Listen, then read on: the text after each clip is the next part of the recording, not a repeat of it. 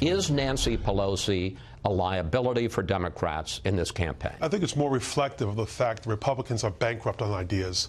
They don't have anything else to offer except to go after Nancy Pelosi to win elections. I mean, forgive me, but Conor Lamb apparently thought it was an issue because he dumped Nancy Pelosi. Conor Lamb won because he ran a local election. He talked about what effect the federal government has on local politics, on people's lives, and that's why he won that election, not because of Nancy Pelosi. House Democratic Caucus Chairman Joe Crowley in the hot seat on Fox News on Sunday, dodging a question on whether Minority Leader Nancy Pelosi is a liability for Democrats heading into the midterms.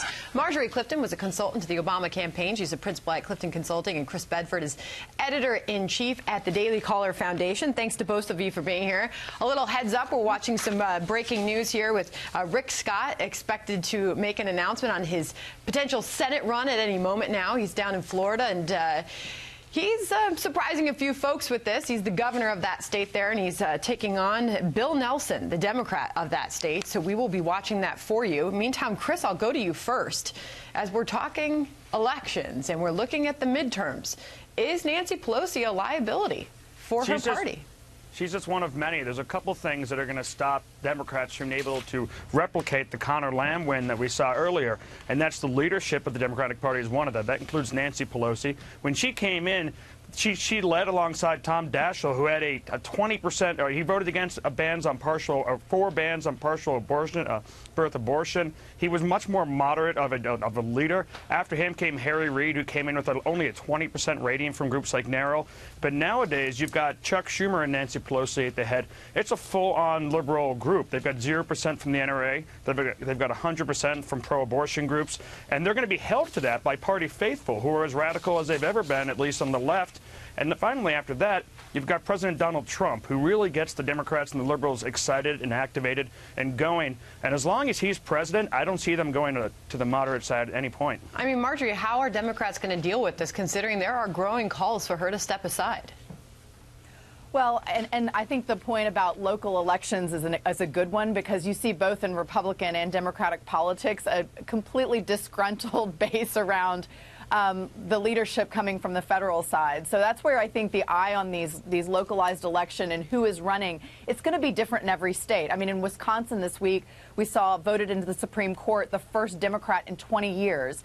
And, you know, there's a lot of these kinds of shifts that are happening that are environmental. And I think, you know, the idea that in Florida right now you have a popular governor deciding to take on one of those congressional seats, that it's significant of the call for change. I think there is a modulating that is kind of happening both on the Republican and Democratic side, which I think is promising, frankly, to find a middle ground. And I think uber progressives and uber conservatives are going to find their base, but they're not the base that usually decides elections. It's usually those in the middle. Well, Chris, I want to get you to respond to that, but I want to show this poll, congressional candidate preference. If election held today, Democrat 46%, Republican 41%. One could talk about some momentum on the side of Democrats, but as you just heard, the chairman of the House Democratic Caucus, Crowley, talking about Pelosi and whether she's a liability for the party, but moving on to attack Republicans, saying if this is the only strategy they have, that is not a winning strategy, and they're bankrupt on ideas if they keep targeting Pelosi.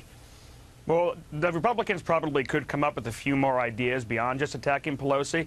One of the reasons that they're always drawn back to it is because it's been so successful. Ever since she's really been in leadership, she's been a lightning rod figure. She's a hardcore liberal from San Francisco, and that does not usually play well in places like Pennsylvania, New York, Wisconsin, Michigan, Ohio. That plays very terribly, and the Democratic base is going to keep on supporting her, so that's not going to change, and Republicans can go after that. But they should broaden their appeal. They should talk more about guns. They should talk about immigration, and they should tackle these hard issues that got Donald Trump elected president and will probably help the Republicans stave off some of the big losses they're going to take regardless in this next election. Meanwhile, Marjorie, I don't think it's a stretch to say we're going to hear that crumbs comment that Nancy Pelosi made about those tax cuts a lot in the coming months. What do you think?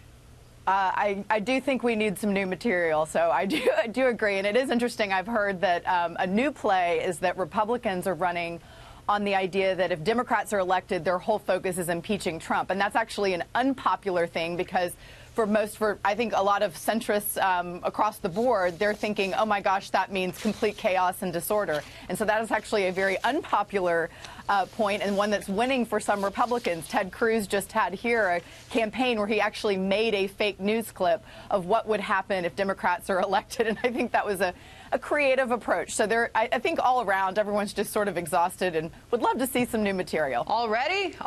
It's a big year coming up. Get ready. Chris, Marjorie, thank you. Thank you. Thank you.